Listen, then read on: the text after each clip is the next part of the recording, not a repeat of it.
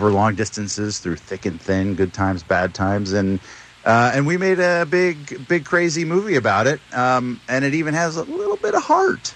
I feel like one of you is a little more committed to their role than the others because one of you broke both arms while filming, and that was Jeremy Renner. I would say I would just take exception to that, and I would characterize it as maybe one of us is more inept. Totally unprepared. Some of us didn't get injured, and I think that's the idea, that when you set off on a film, you're like, let's not hurt ourselves. The comedy guys were fine. The Avenger got hurt. Yeah, that's what happened. I was intimidated by the comic genius around me, so I had to upstage them by breaking my arms. Were any of you nervous to be in a scene like with any of the other ones in the room? Because to us, you're all A-listers. But are there any, like, who's an A-lister to you guys that would intimidate you to be in a scene with? Oh, boy. Well, I mean, I think we've all worked with fairly famous folks. You kind of walk into whatever thing you're doing and you want to be as comfortable as possible. There's an element of being nervous about any time you're in front of a camera making a fool out of yourself. Like if Fred Astaire walked in, I think I'd be kind of weirded out. Because he's dead. Dead. Yeah. Like, this was like, this in the ground, weird. right? This is supposed super to be like, weird. Seriously, By the way, still got moves. Yeah. Like, whoa. He's still a better dancer than I me. know.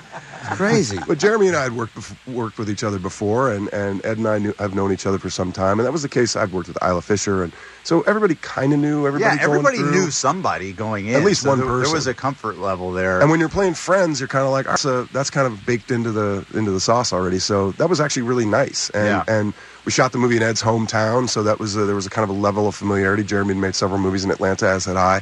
So there was already like, we're kind of okay with all this stuff. It feels very familiar.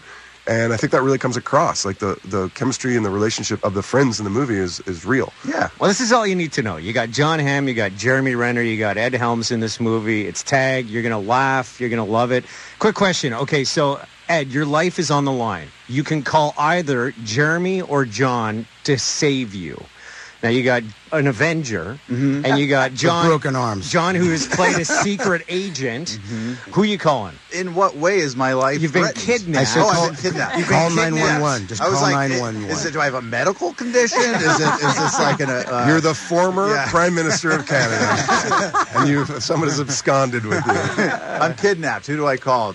Definitely not John Hamm or Jeremy Renner. I will sleep through that call. I will definitely sleep through that call. If you called me, I would tell you to call the police. Yeah. Okay. Jeremy, come save me. Call the police. Call the police, man. I'll call the cops, please. Another hypothetical, this one for Jeremy. You guys are checking into your hotels. You're on tour promoting Tag. Yes. Turns out Ed and John got the last two rooms, and you're going to have to bunk with one of them. Ooh. Who are you going to bunk with? I'm going to go into Ed's room, take his pajamas, and then go spoon with John. That's just sweet. I also think that's the correct answer. They're telling us we got to wrap it up. You guys got to go. Come on, guys. Ed's got to run the country, you guys. Right. Yeah. Big day. Well, we've had the pleasure of hanging out with John Hamm, Jeremy Renner, and Ed Helms this morning. Any final words for the city of Toronto? No. I had to get another one in. So good.